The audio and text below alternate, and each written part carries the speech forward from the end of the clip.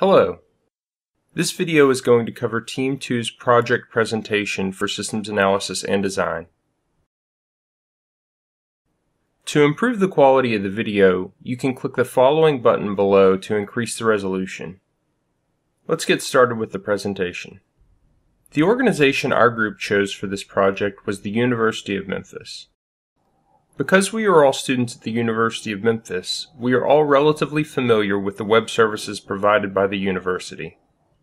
However, one tool that doesn't exist is an online platform for students to give feedback regarding various services provided by the university.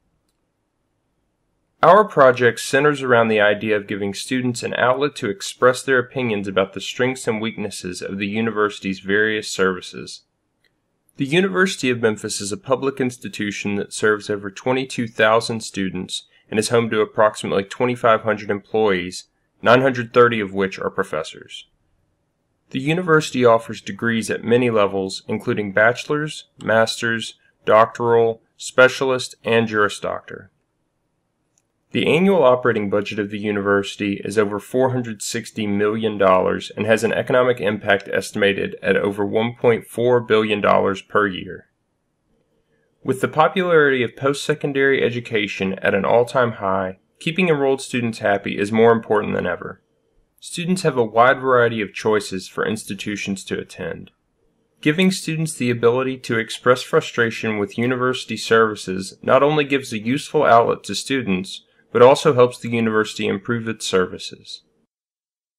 Our group proposes a web-based student feedback system that will enable students to easily provide this feedback to the university. Let's take a look at the systems development lifecycle for the proposed system. We will first cover the planning and initiation stages of the SDLC. The first step of the SDLC was initiation. Our group first recognized shortcomings in the as-is system and determined a loose idea of what functionality the to-be system would include. Because the university currently provides a wide variety of services via their web-based My Memphis system, the proposed system should fit nicely alongside the existing tools. To formalize our proposal, a project outline for this new web-based feedback system was created. This outline provides an overview of the proposed system, a loose schedule, and our group members' roles in the project.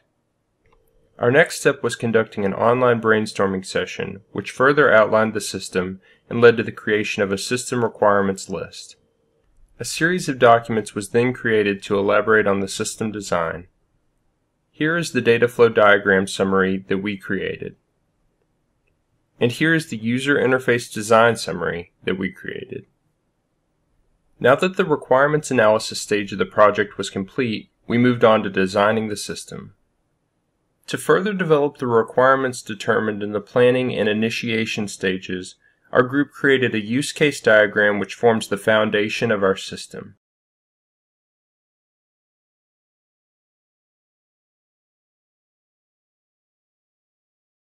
A data flow diagram was then created to help us further visualize and plan the flow of information through our proposed system.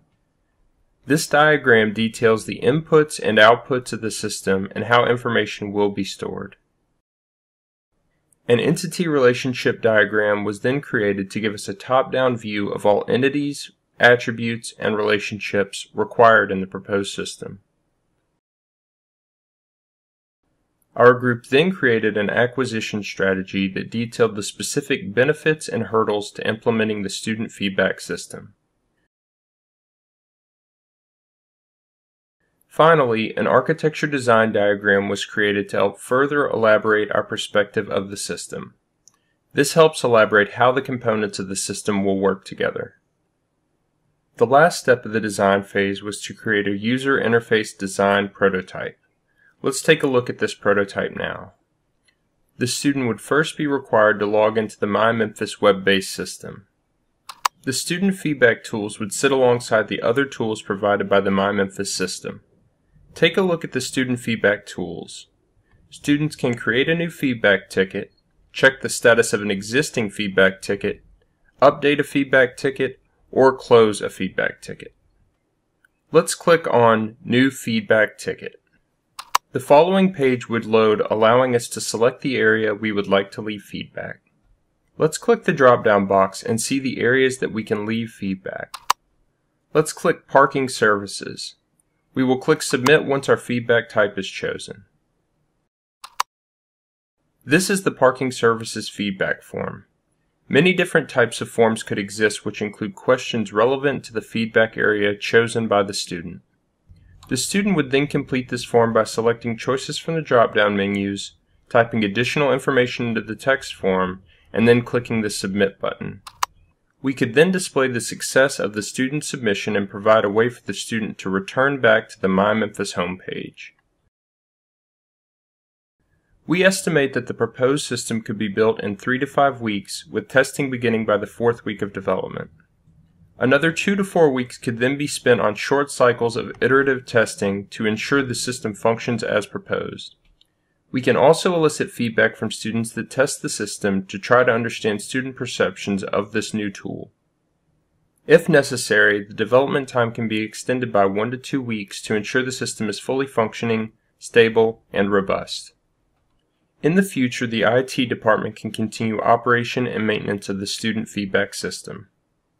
Currently, students' ability to communicate problems with university services is informal, unclear, and poorly defined.